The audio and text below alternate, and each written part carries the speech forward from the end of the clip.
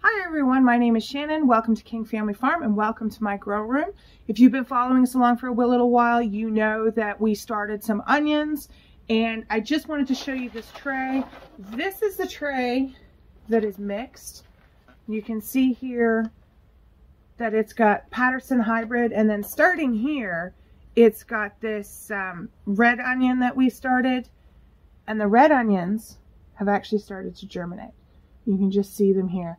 And so this is actually why I normally wouldn't start two kinds of any type of plant, even color-wise. So if I'm doing snapdragons, I won't start like red snapdragons and white snapdragons in the same tray because they don't germinate at the same time. Now, these are going to be here for a very long time, so it's not as big a deal. But we started these on, I think I put the 7th, but I think we actually started them on the 8th of February. It's now the 15th and they're up. So the Patterson hybrid hasn't really germinated. I've got this other tray here. I gotta be careful because I just watered it. And I don't, oh, yep, they're just starting to germinate. There's just like one or two in there and it's really hard to see at this point. And then this here is a tray of leeks, which was started also on the 8th, and I'm not seeing, oh, yep, they're just starting. There's a couple that have started. So we don't have these on any heat or anything. They're just under some light, or sorry, they're not under lights, but they're on my light rack, and that works really well for me. And then once they get going, I'll probably put them up a row, and then I will put them under some light. So these are going really well for us. And so today I wanted to talk to you about how to get a plant from this stage, from the seed stage, to a harvest stage, by talking about what a plant needs to be successful. If you've grown stuff before, you probably have a good idea of what a plant needs. And so maybe this is just a bit of a refresher, or you think this information is not for you, and I ask you to stay simply because I think in the comments that you can add information to this for other people who are new and are still learning how to grow. So I'm going to go sit down and at my desk, and we'll talk about what a plant needs. So when you're starting seeds, I think it's important to remember that a seed has everything in it it needs to get started, and it simply needs the right conditions to get going. And if you're a new gardener, it's important to understand that seeds want to grow.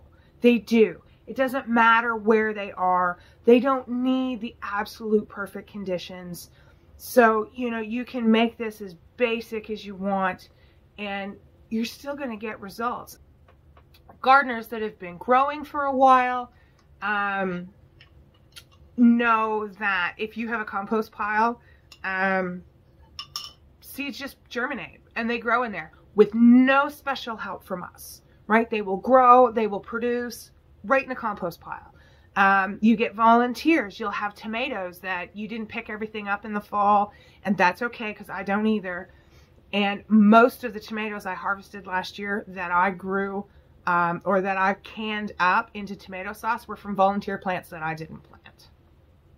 So seeds want to grow. So there are things that you can do to help get from the seed stage to the final fruit stage that will make that plant more successful and you will be more successful. But I really want you to understand, if you're new to this, seeds just want to grow. And all you're doing is just boosting the environment for them to give them a better chance. So most of the information that you need about what a plant needs is actually on the back of a seed packet.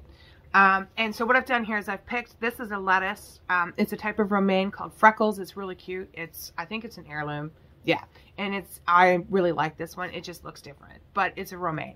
And then this is a tomato, Sweet Million, really common cherry tomato. Lots of people grow these.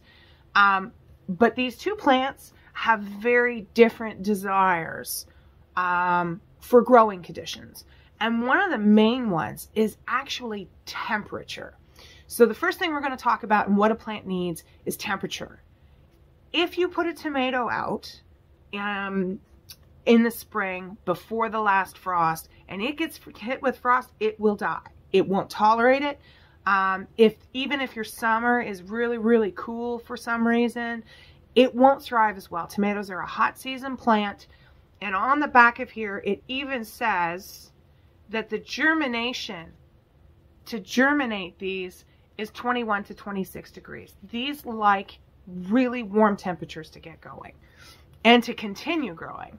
Whereas a lettuce, you can start this with no heat, and they will start in the cool weather. Here I plant out lettuce in April. We're zone 3B in northwestern New Brunswick. And but that information is on the back of this seed packet. So temperature is really, really important. So understanding, reading your seed packet and understanding on the back what temperature is optimal for your plant is extremely important. Another thing with the lettuce is you can grow this really early in the spring, and then July is going to come along and it's going to bolt and it's going to get bitter because it doesn't like the heat. This likes the heat. This does not like the heat.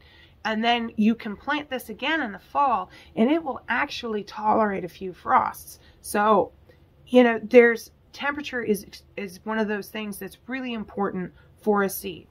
The next thing, I made notes because I get rambly, so I'm reading from some notes I made. Space, and that information is also on the back of your seed packet. If you overcrowd your garden, and I know when you're first starting out, you want to grow all the things and you've got a 4x8 box. And you really need to choose the things that you really want to grow. And that's why I've got lettuce and tomatoes. And probably one of the other things that you're going to want to grow is cucumbers. And these two have very similar growing conditions. But you can't grow all the things. You can grow lots of things, but you can't grow all the things in a 4x8 box. So I recommend picking a few items that you really want to grow: lettuce, tomato, cucumber, probably some radish, things that grow really simply and you have the space for. And those are the things that people really want to grow when they first start. So space is really important. It's also on the back of your seed packet. This particular lettuce wants a seed space. If you direct seed this, it wants you to space it 1 centimeter apart, which is like 1/4 of an inch-ish. Sorry, I have just a bit of a tickle in my throat today. If you are growing this as a baby leaf and it has on the back spacing as a baby leaf, you have different spacing than if you want to grow this as a head. Now, if you want to grow this as a full head, it says 12 inches apart, which I think is a little much. You could probably squish that a little bit. But, so if you start this inside and transplant, the space that this plant requires is 12 inches around from the center of the plant. So where you plant it, center, 12 inches to the next one, not 12 inches from the edge of the plant. That's way too much space.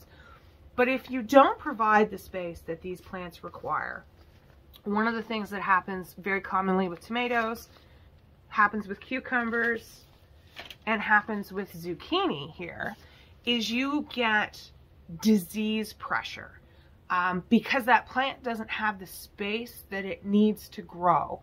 And so the air can't circulate around that plant properly. And so you run into issues with humidity because the plant can't dry out during the day. Here we get really, really damp nights starting in August, and it's cool. And that is just prime breeding ground for disease. So these plants need a certain amount of space, and it's on the back of your seed packet. And each plant has a specific requirement for space. And it's really important that you provide the space that that plant needs.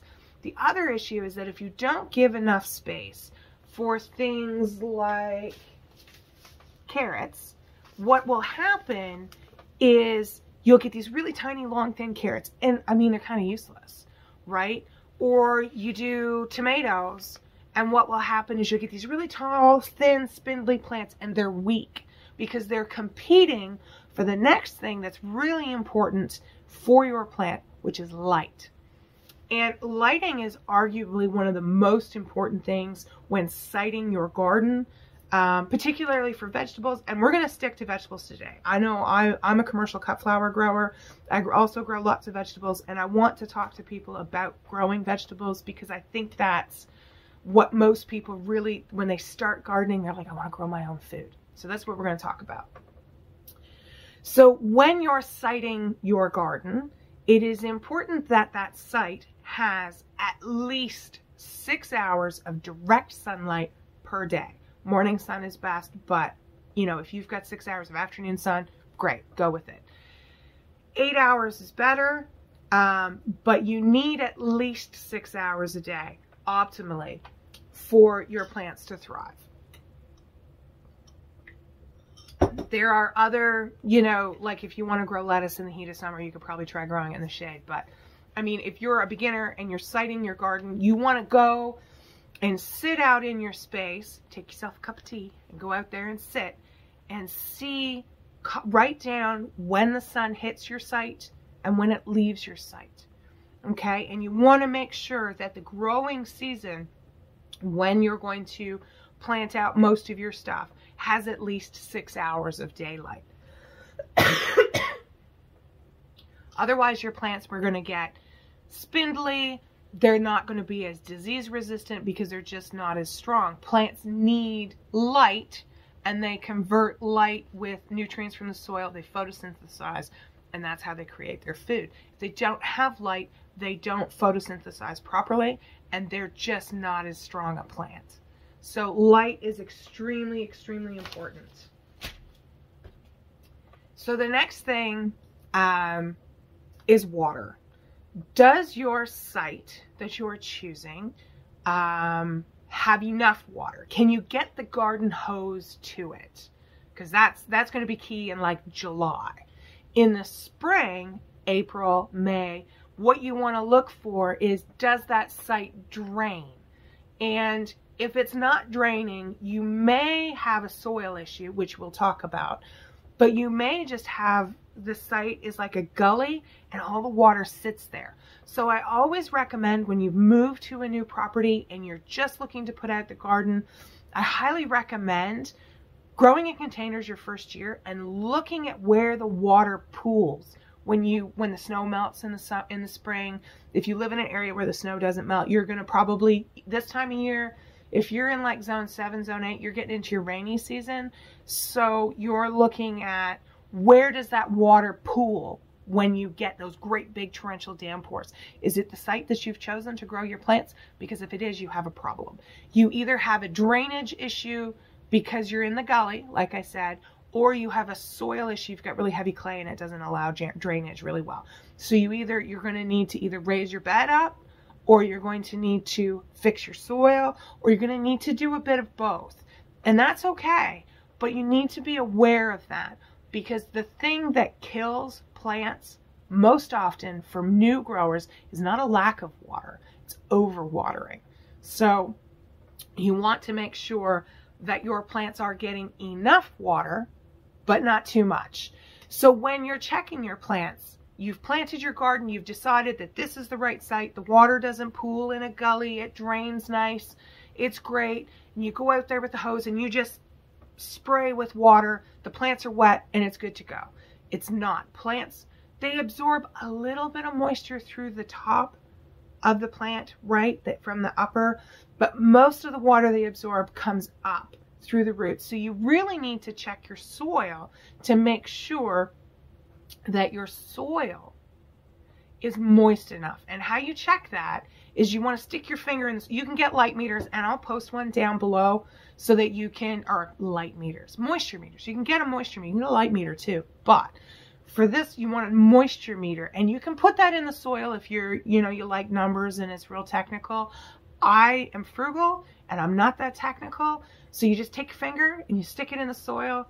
And if you go to here, which is a little more than an inch, and it is bone dry that far down in the soil, you need to water. And you need to water the soil, not the plants. You need to aim your hose down at the soil. And one of the reasons for that is because wet foliage breeds disease. So, but if you stick your finger in the soil and it's kind of, you still feel moisture here, you don't need to water at that point. Overwatering causes also shallow roots. And so the root systems don't go down looking for moisture, and you want to have that nice deep root system. So that's how you can make sure that you're not overwatering. We'll talk about watering your seedlings when I talk about more about seed starting. Right now we're talking about in-ground, choosing your site and what a plant needs to grow. So the next thing that you want to concern yourself with, and probably more so, it kind of ties in with the water, but the big thing that plants need to grow are nutrients. And how do they get those nutrients? Well, you can foliar feed, which is getting kind of high tech, and I don't do that. Your soil is where these plants are going to get the nutrients. Using the water, they're going to pick up nutrients through the root system up into the plant, and they're going to use the sunlight and photosynthesize and use those nutrients. So your soil is arguably probably your most important thing. If you're looking to grow organically, inexpensively, maintaining your soil, building your soil is probably where, if you're spending money, that's where I'd spend my money, building your soil. So, I told you I got notes. So, I wrote this down. I did. So in your soil, there's different kinds of soil. You can have silty soil, sandy soil, clay soil. We have very clay soil here, which is why this area grows a lot of potato crops. But we have clay soil that has lots of loam to it. And loam is that kind of a mix where you get the organic matter that's built in there. And the nutrients your plants need come from the amount of organic matter that's in your soil. And one of the things that's also very important about that is that the organic matter that's in your soil allows that soil to drain really well. It allows it to be loose and porous and build those nice big root systems on your plants, pardon me, that they need. And so I soil test because I'm not adding anything to my soil at this point. I'm not adding any, I don't lime my soil. I don't put excess compost down. I don't use chicken fertilizer, manure, nothing without a soil test, because at this point I'm just wasting resources if my soil doesn't need it. If you're just starting out, I'm not sure that a soil test is overly necessary. I have this, it's made by Stash. It's really good. It's a Meyer lemon tea, and I got some honey in it, and it's helping me. I'm almost over this cold, but the more I talk, the more I cough. So I apologize, but here we go. I really wanted to get this information out because this is the time of year, and I know people are like, I'm going to grow all the things. Okay, soil. So you want to build your soil, and the best thing I think you can do is just add compost. Compost, compost, compost, compost. Build up your bed, load it up with compost. Make sure if you've got really sandy soil, that compost is going to give that soil the ability to hold moisture, because sandy soil tends to drain really easily and dry out really easily, and that's an issue. If you have heavy clay soil, which we have here, or we had, it took me about 4 years to really get that good soil going. The compost will help break up that clay. Now, what's nice about the clay is that it holds moisture really well, but it doesn't, it gets really compacted really easy. So the organic matter helps break that up and allow the soil to drain a little bit better, but, you know, still hold moisture, but not like be soggy. So that's really important. So, and arguably if you have really good soil, you will have really healthy plants with no fertilizers, no pesticides. It's just not necessary. Healthy plants are not attacked by disease. Nature knows when something is weak and it takes it out. If you go to your garden and you have one plant that's completely covered in bugs, that plant is weak for some reason, and it's very often it's the nutrients that plant is uptaking, and I just pull those plants out. I get rid of them. Clearly that plant has an issue. If everything else around it is good, that plant has an issue. So your soil, I don't like using synthetic fertilizers because they're hard on the soil microbiology. The microbes that are there, the synthetic fertilizers are, they make the salt, they add salts to the soil, and it sits on the microbes and it kills them. And microbes are what allows for nutrients to be taken up by your plants. So if you have a really good soil, that's, you know, what's really going to help. So the other thing you can do for your soil, and I think this is one of the most important things you can do, is to mulch. And I mean really good heavy layer of mulch.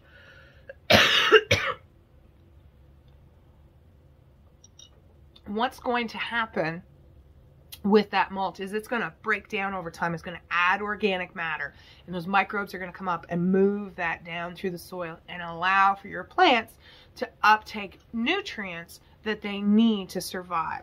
And the basic nutrients that a plant needs is nitrogen, phosphorus, and potassium, NPK. Those are the three numbers that you see on a bag of fertilizer. K is the molecular symbol for, the elemental symbol, sorry, for potassium. So NPK. And those are the numbers you see. And when we first discovered that that was the nutrients that plants needed, we thought that was kind of it. And so the fertilizers are based off that, the synthetic fertilizers.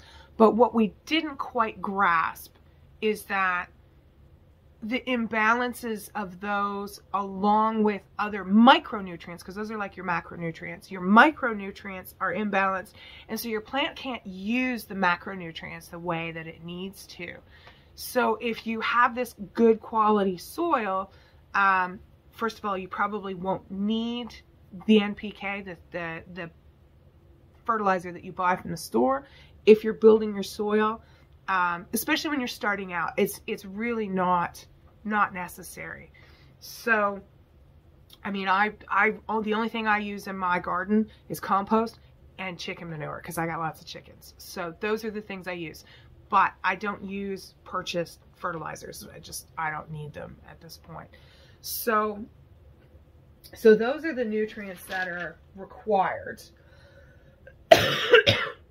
And if your soil is really good, then your plants can get all the micronutrients that they need and pick that up and be really, really healthy plants. So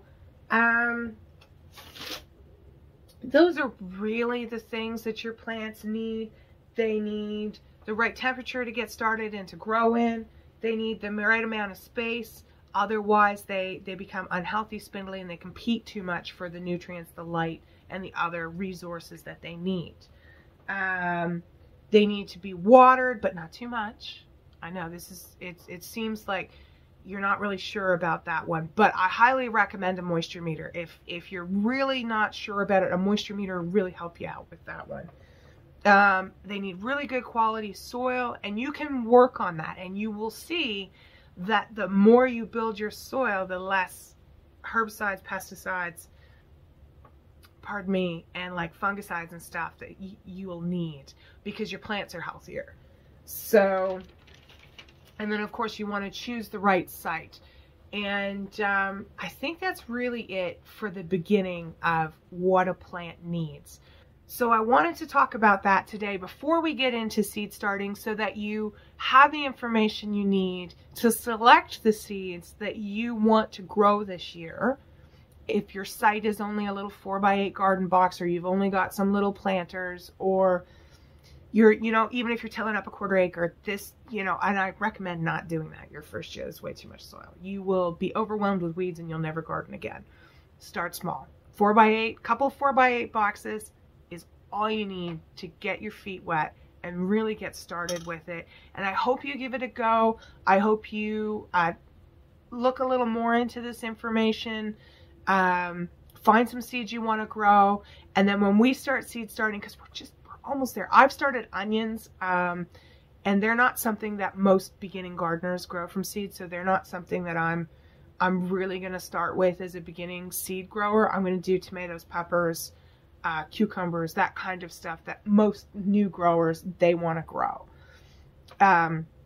So with this information, you'll be able to choose your site, choose your seeds, decide what you want to grow.